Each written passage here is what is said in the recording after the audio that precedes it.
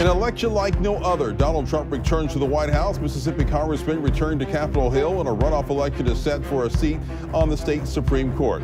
Russ Latino from Magnolia Tribune joins us to recap a wild week in election news and the federal investigation that could take down the Hinds County District Attorney, the mayor of Jackson, and a city councilman. That and more this Sunday on Mississippi Insight. The Republican Party will soon control the White House and the U.S. Senate. While control of the House remains an open question, it is clear that the nation has leaned toward the right after Tuesday's historic elections. Former President Donald Trump dominated the Electoral College count. Joining us via Zoom is Russ Latino, founder and CEO of MagnoliaTribune.com. Russ, thanks for joining us. Thanks for having me. Let's talk about the historic election on Tuesday night for Donald Trump. Was that a surprise that he won by such a large margin? I think it was a surprise to most people. We had been hearing how close the race was. In a lot of ways, the race was still close in those swing states. I mean, you're talking about 4 and 5 percentage points separating the two candidates. The surprising part is that former President Donald Trump, now President-elect Trump, won all 7 of the swing states. And I don't think that was expected.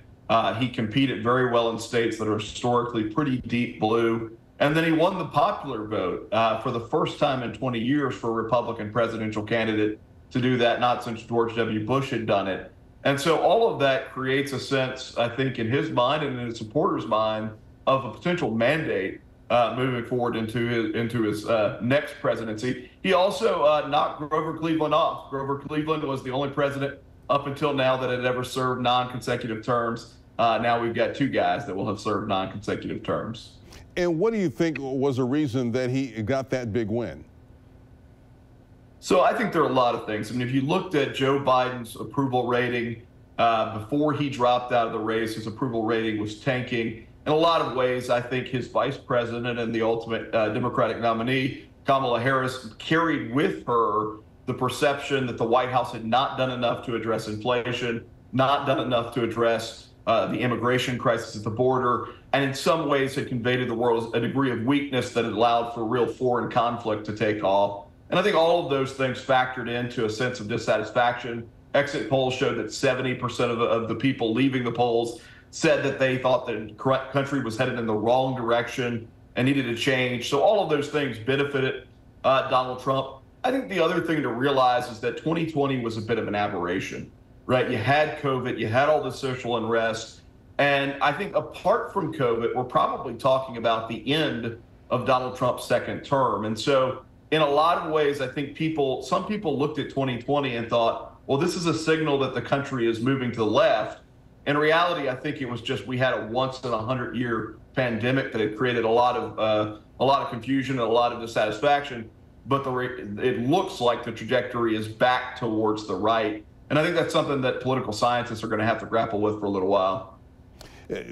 President Trump increases numbers in rural areas. He also increases numbers with Hispanic voters, and he also did a little bit better in the urban areas. Why do you think those numbers increased? I think for the longest time, the Democratic Party has kind of portrayed itself as the party of the working class. And for whatever reason, it's gotten away from that. In a lot of ways, it's become more sort of coastal elite, a lot more concern about what I think a lot of people view as woke issues versus sort of bread and butter around the kitchen table issues. And to Donald Trump's credit, he figured out a way to communicate to working class folks so that you have this huge uptick in Latino vote for Trump this election, 45%, which was a plurality, I think, of the Latino vote. And then you look at even, amongst black males, he got 20% of black males, which is the highest, I think, that's occurred in the last 60 years in this country for a Republican candidate. So Trump was able to sort of break that wall, if you will, the Democrats have historically had around working class citizens. And I think his message resonated, and we saw that, reflected in the polls in a way that broke through some of the demographics and how they normally align. It looks like when they're doing the autopsy right now with the Democratic Party, it looks like that the Democrats are receiving the educated voters. Republicans tend to see as you mentioned, the working class or the non-educated voters, but there's a big gap in that disparity. Why are we seeing that gap? Yeah, I think to a certain degree that's true. I mean, some of that probably has to do with where people who matriculate through college end up living for work. A lot of the political divide in this country really is more urban versus rural. And so I think sometimes there's overlap that people may confuse between, sort of educated versus uneducated populations. I think to some degree, too, though, that there are populations that may not be formally educated that are kind of tired of being talked down to and treated like they're dumb. And I think some of that occurred in this election cycle where you kind of got tired of people being told that they were wrong. You got tired of people being told that they were fascist or Nazis or whatever extreme thing could be thrown at them. And at some point, it was like the boy who cried wolf. They just started ignoring it. And if anything, built up a resistance to it. I will say, though, the idea of Harris's performance amongst women and amongst college-educated whites, which were the two areas that I think the Harris campaign thought that they were going to be able to eat into, the numbers actually don't reflect that she had much gains in either of those areas. In fact, she performed more poorly with women than Joe Biden had in 2020 and more poorly with women than Hillary Clinton had in 2016. So I think if you were a Democratic operative, you were going into the election cycle thinking abortion's a major issue. We're going to be able to push that and get up the women vote, in a significant way to counterbalance Donald Trump's success amongst men. And the numbers just don't reflect that that happened. 7 states have passed those abortion rights or ballot initiatives on dealing with abortion. What do you see happening now that Trump's going to be back in office when it comes to those issues dealing with abortion rights? Yeah, so I think, taking him at his word, he has said he's not interested in a national abortion ban. I think he signaled throughout the campaign that he personally is maybe more open to there being access to abortion through a certain point in pregnancy. Obviously, his wife came out very shortly before the election, Melania Trump, and wrote a book, and basically in that book made the case that she's for unfettered right to access to abortion. And so all of those signals suggest to me that I don't think you're going to see some sort of national policy on abortion coming down the pipe. And at some level, that's what conservatives have always argued, is that really this decision should be made at the state level where voters get to elect their representatives and those representatives get to make decisions aligned with voters' values in their states. And you see that happening, whether you see ballot measures passing to protect abortion, you see some ballot measures or statutes going into effect to restrict abortion. And that's a byproduct of democracy in those states. Let's take a look at Congress right now. The Republicans have taken control of the Senate. It's still up in the air about what's going to happen in the House. How do you see this balance of power and what's going to happen? What do you think is happening now?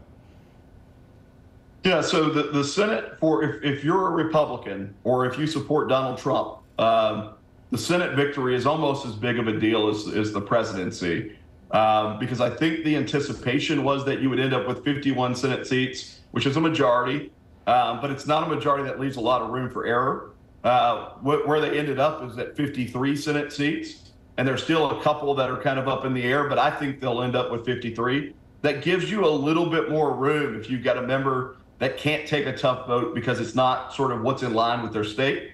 And certainly that puts Donald Trump in a much better position in trying to get legislation passed. Of course, the interesting thing to see is going to be what happens in the House. And I think that's anybody's guess at this point. It's very tight. And, I kind of think I said this with you election night. If you look at it, the House is always slower than everybody else. You're dealing with 435 seats. Some of those seats are in states that count ballots very slow, like California. And so it's just going to take some time to know. If I had to wager, I'd say Republicans will end up with a marginal majority. But, that's not necessarily the kind of thing that makes it easy to get legislation passed, particularly if you've got coalitions within that majority that have very different views of what the party should be doing. And that's what's happened to Kevin McCarthy when he was the speaker. That's what's been happening to Mike Johnson. Even though they've got majorities, there's a contingency within that Republican caucus that wants to behave in a way that a lot of people, I think, would characterize as more extreme. If Republicans have a sweep and have control of Congress and the White House, what do you see happening within the first year of President Trump's presidency? So I think there's some big things that have to be done relatively quickly. The Tax Cut and Jobs Act that was passed in 2017, which doubled the standard deduction for most families, gave tax cuts up and down the board for every marginal tax rate in our tax system. That's due to expire at the end of this year. And so I suspect one of the first orders of action would be trying to reauthorize that so we don't end up with de facto tax increases on people. I think there are big questions about what it looks like for America to be engaged in foreign policy moving forward.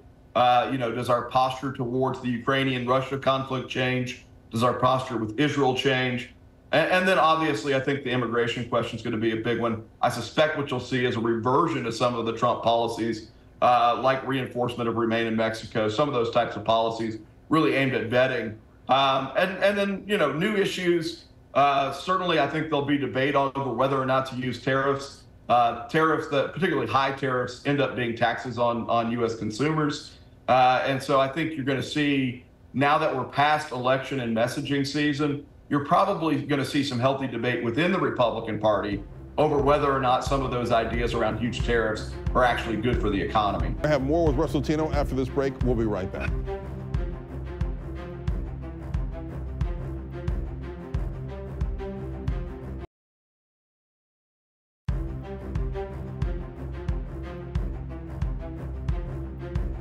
And welcome back. This week, 3 more leaders in the city of Jackson have been indicted for bribery charges. We're talking about the Hinds County DA, the mayor of Jackson, and the city council member, Aaron Banks. Russ, what do you make of these indictments that came down this week? I think it's a long time coming. You look back in May and the raids that happened on the Hinds County District Attorney's office and some of his business interests as well. At the time, the FBI also went to City Hall and had some conversations about talking to the mayor and then president of the city council, Aaron Banks. And so there was a lot of smoke already around all 3 of these individuals, particularly as some of the others, smaller players, have pled guilty over the last couple of months. When you look at those bills of information that prosecutors put out, it was pretty easy to start to guess who the co-conspirators were based on descriptions of what they had done. So it's not surprising. It's very disappointing, for the people of Jackson, who obviously deserve good leadership. They deserve to know that their district attorney is working as a person who is pursuing the law and pursuing the enforcement of the law and not breaking it. And certainly deserve to know that their mayor, the titular leader of the entire city, is doing the same thing. I think the indictments are damning, Byron. One of the things that's interesting, I practiced law for a decade. I've talked to several prosecutor friends. This is a very strange indictment that was released this week, and that normally it's very bare bones. It doesn't give you all this detail. I think the U.S. Attorney's Office, Todd G., who was appointed by President Joe Biden, who's got its start in Benny Thompson's office, is responsible for this prosecution. If you look at what they did, they put incredible detail up to and including pictures of some of the acts that are alleged involving both Mayor Lumumba and DA Jody Owens. And so in a lot of ways, it was shocking to see how much detail they put in. And then you look at the details themselves, and it reads like something out of Donnie Brasco. All 3 of men said that they are going to fight the indictments. They pleaded not guilty this week. And so what do you see happening in this fight for these indictments? Because when the federal government indicts, usually they feel like they have a strong case. Yeah, I think the federal government typically operates differently than what you would think about it in a state court. They are very meticulous. They go after you. They've got an over 90% success rate. And in this case, they've got ample amounts of recordings, video recordings, audio recordings, based on the indictment of people making what are very damning admissions. You've got an instance on a yacht outside of Fort Lauderdale with the mayor and the district attorney with these FBI operatives, in which the mayor was handed an envelope with $50,000 worth of checks and asked to make a phone call to change an RFQ date, essentially to eliminate competitors on this fictitious hotel project that the FBI had set up. And so those sorts of facts, you look at Owens, received $115,000 in cash. There are pictures of the indictment of him holding a stack of cash on the yacht. And then you've got these salacious bits about going to a gentleman's club and all those sorts of things that add up.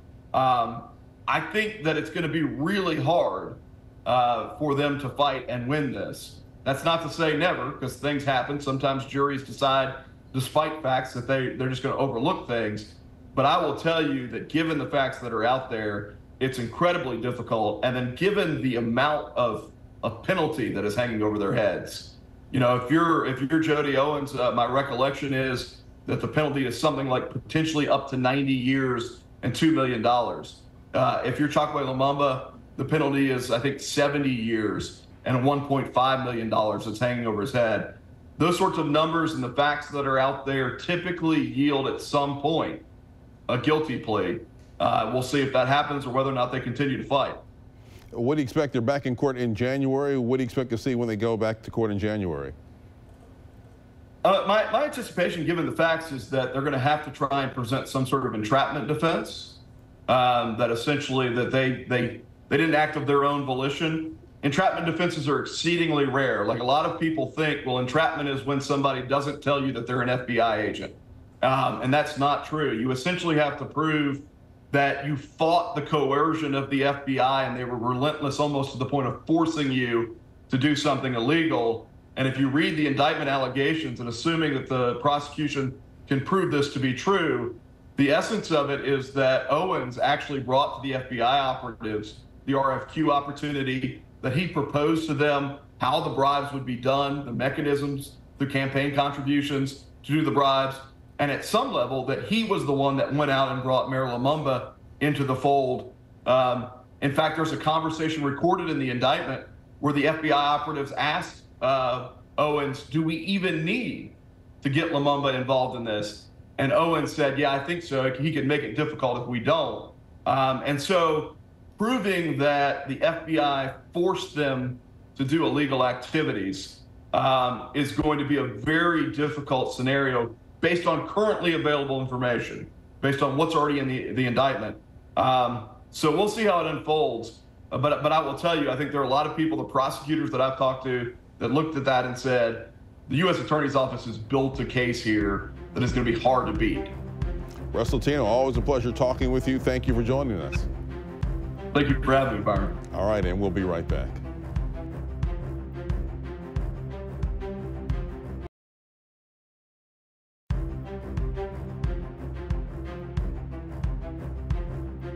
Economic matters were a key concern for voters in the 2024 presidential campaign. We hear plenty of reports suggesting that the nation's economy is strong, but that strength isn't well appreciated at the consumer level after many months of inflationary trends. Thursday, the Federal Reserve cut its benchmark interest rate by a quarter point. We talked with State Economist Corey Miller about that. This cut of 25 basis points now was kind of widely expected. Unlike the 50 basis point cut we got in September, which I think surprised a lot of folks. They weren't expecting that much of a cut. But I think going back to the September cut, the Fed made that choice because they were concerned about the weakening of the labor market and they wanted to bring interest rates down more quickly. Since that time, we've had some more upbeat, more encouraging economic data. Most analysts seem to think they can probably slow the pace of rates now, unless we get some changes from that date. This 25 basis point cut that we got today, I think, was pretty much baked in for several weeks, regardless of how the election came out. I think 25 basis points was what most people were expecting and what they got today. Say it's probably a good sign on inflation because they wouldn't be cutting if they were concerned inflation was going to surge up again right now. So it's a good sign from that. But at the same time, it's just 125 basis point cut in part of a long process. You look at what's happened since the 50 basis point cut we got in September. Mortgage rates and others have not come down; they've actually come up. And I think that is based on just some concerns that the economy is doing better than markets think. Maybe we don't get as many rate cuts as quickly as we were thinking just a few weeks ago. And there's also some concern about an increase in economic activity. What that could mean for inflation. Could we see rates going a little higher for a little longer? But it's like I say, it's part of a process. And as long as the Fed is convinced that inflation is not going to, shoot back up, I think they're going to continue a slow, steady pace of rates. Before earlier this year, the Fed primarily had been concerned and almost exclusively concerned with inflation. But since earlier this year, they're almost equally concerned about the labor market now. And as long as it looks like the labor market is not deteriorating very rapidly, I think they can continue with the quarter-point cuts over the next year.